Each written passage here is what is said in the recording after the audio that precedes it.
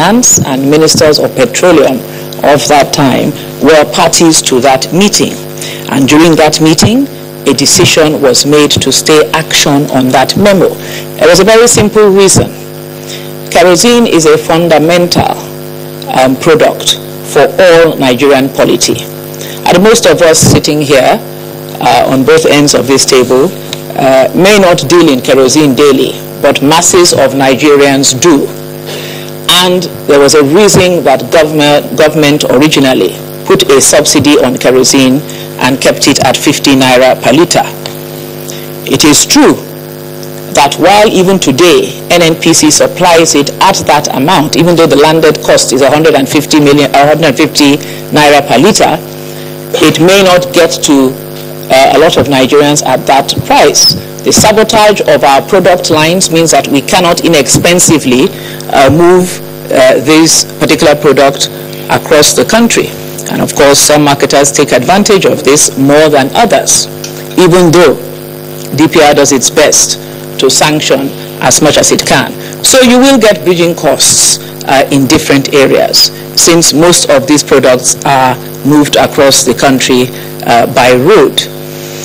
Suffice it to say that there was a reason for staying action, and it was because if you withdraw the subsidy on kerosene suddenly, obviously kerosene will go up to at least 3 times the amount it is on the streets for today, which would cause a major problem for the economy and for the government at that time, I assume, as well.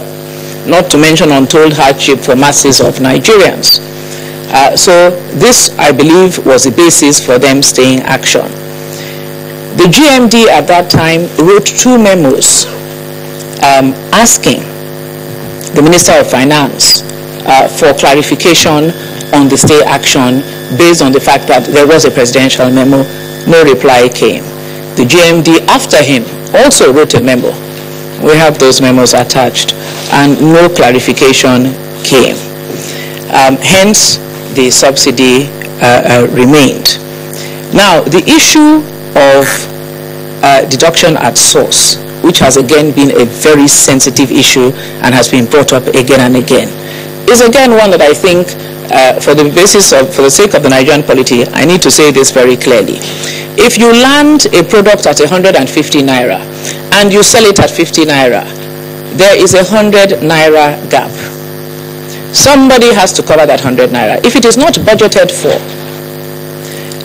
and NNPC is not able or was not able to retrieve that amount, in this case based on the first line charge in the Appropriation Act, which is there clearly, it means that NNPC would have gone down or gone under a long time ago, just under the weight of that subsidy gap alone.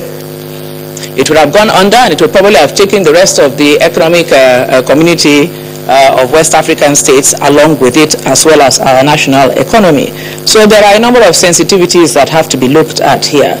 I do think that the law courts, because I heard the CBN governor saying that he would not accept the legality of deductions for crude. That may be so, but I think that the appropriate body to decide might in fact have to be the law courts of Nigeria. And at that point, I think everybody will do what they have to do. But I can assure you, at this point in time, the business of kerosene has become a very distracting and messy business in terms of all that is happening and all that is being said in the polity.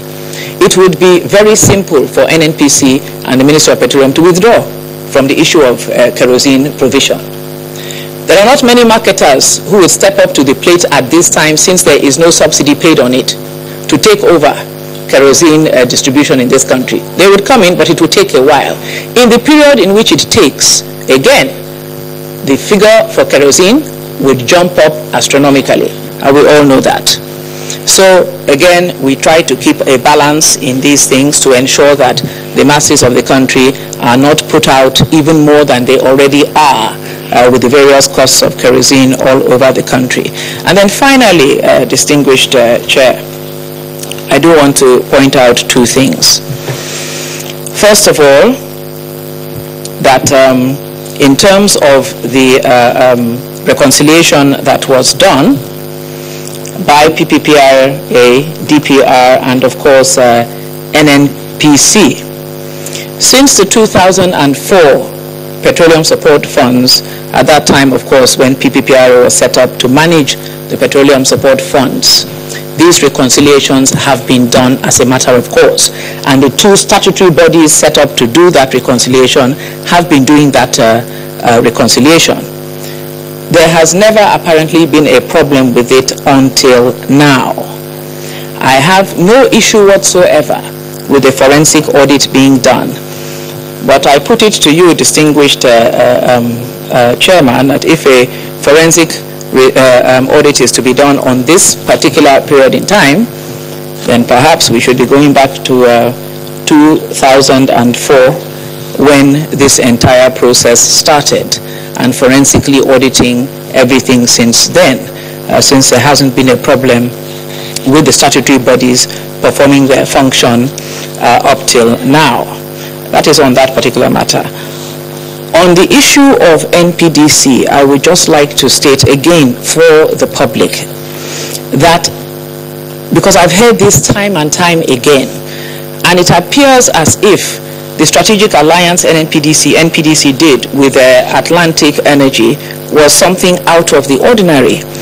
NNPC and NPDC have been doing modified carry arrangements, service contracts, alternative fundings for over 15 years. In fact, most of them are similar to what we do in the PSAs. There's not much difference to that at all. When companies come in because we need funding on particular projects and put forward the cash calls for the country to be able to go ahead and produce on those products, on those particular projects, it is actually those companies that are out on a limb, not us. Because at the end of the day, they will not make their money back from us for another 4 to 5 years. But I do believe that the entire details of that particular alliance, as the entire details of many others, are available. NNPC, NPDC will give them to you as we go along. And finally, if kerosene subsidy is removed today, kerosene will cost more than petrol. I thank you, distinguished Chairman. Honorable Minister, do you have either minutes of meeting or any documents to support the stay action decision? Okay, when NNPC you address that, right? Okay, that's one. Two, my second question is, and this goes to both you and the Minister for Finance. Is there a provision in the 2014 budget for subsidy payment for kerosene? If there is no provision for subsidy payment for kerosene,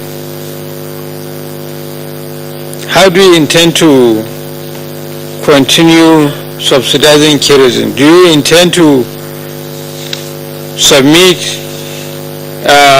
supplementary request to the National Assembly to cover subsidy payments for kerosene, or what? But the two ministers would like something to be said on this. You want to ask? Or we want to answer this one? Okay. Honorable.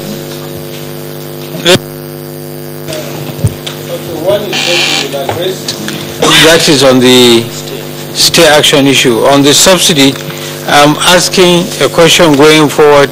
If there is provision in the budget, you have said that if we stop subsidy now, kerosene will cost about 3 times what it costs now. Okay, assuming kerosene subsidy needs to be paid, is that captured in the 2014 appropriation proposal? And if it is not, is there any plan to